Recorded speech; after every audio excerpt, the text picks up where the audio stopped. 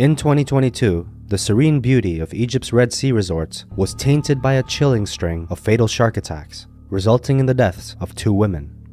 One victim was 68-year-old Austrian Elisabeth Sauer, whose horrific encounter with a mako shark was caught in graphic video footage. This disturbing incident and its aftermath were an ominous prelude to a much more recent tragedy which occurred just a mere 48 hours ago. Footage from various sources revealed the horror behind a tragic death. A 23-year-old man who had been swimming close ashore at the Dream Beach Resort in Hurghada, Egypt, before being brutally attacked by a large tiger shark in front of multiple eyewitnesses. An event that has gone on to take the world by storm. But recently many questions have arisen as to whether this rise in shark aggression in these regions of the Red Sea is merely a coincidental phenomenon, or whether these instances are part of a concerning pattern that seems to be taking shape. On a fateful day in July 2022, Elisabeth Sauer, a longtime resident of Egypt, was swimming near the popular tourist area of Sal Hashish when suddenly a mako shark attacked her, brutally tearing off one of her arms and a leg. As one horrified witness recounted, she's got no arm up to her elbow. The shark grabbed her and twisted her around. Sauer's desperate struggle to escape was captured in heart-wrenching video footage. She then swam towards the shore, with bystanders throwing her a flotation device amid a rapidly spreading cloud of blood. The witness continued, "Where are the rescuers? She's covered in blood." An echo of the sheer panic and terror of the moment.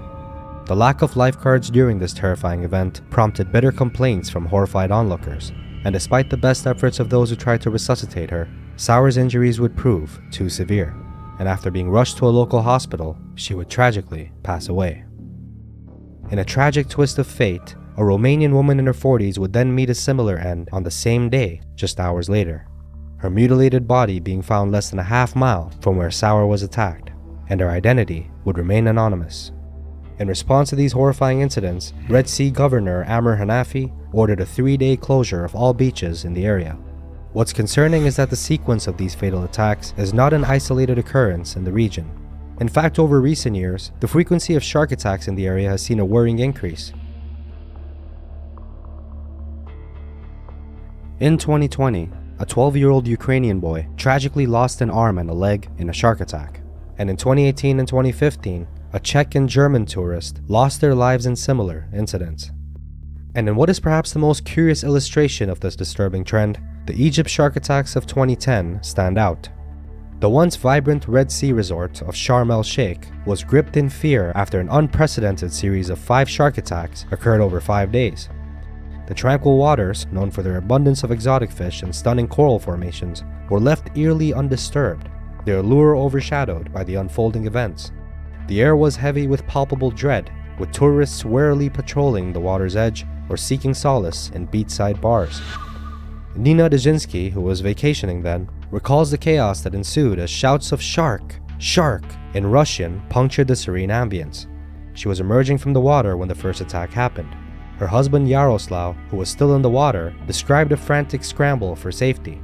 Muhammad Rashad, a barman at a nearby beach restaurant, had described bearing witness to the horrifying sight of a man running from the sea, his leg gushing blood. These attacks, so close to shore, sparked widespread fear and a rapid beach evacuation. In fact, many beachgoers, traumatized by the bloody scenes, would go on to pledge never to return to Sharm el-Sheikh. It wasn't long before authorities sprang into action, closing Sharm el-Sheikh's beaches and setting out to track and capture the shark, which was later identified to be an oceanic whitetip. However, the measures taken by the authorities, including the capturing and killing of 2 sharks, did little to lessen the fear that had settled among the tourists. Now, despite the inherent risks of venturing into the water, unfortunately only some of these people were deterred. Beachgoer Denise Rhodes had refused to let the incident ruin their vacation, and was a firm believer in accepting her fate as it was written, no matter what was in store. However, many more were cautious, their confidence rattled by the gruesome incident. This divergence in perspectives raises an important question. How much risk is acceptable when interacting with wild nature, and how can it be mitigated? And of course, as mentioned in the beginning of the video, and as many of you may know, the cruel twist of fate struck again in 2023, just days ago, when 23-year-old Vladimir Popov fell victim to a fatal tiger shark attack. The echoes of these past tragedies, including the most recent one, reverberate ominously underscoring an urgent need for enhancing safety measures and in-depth investigation into patterns of shark behavior in the Red Sea. As we trace the chilling string of fatal shark attacks in Egypt's Red Sea from 2022 and the most recent one in 2023, these incidences' striking similarities and shared locations prompt us to question whether these tragic encounters are somehow intertwined. It's conceivable that changes in the marine ecosystem or increased human activity in shark habitats could be sparking this increased aggression in these oceanic predators.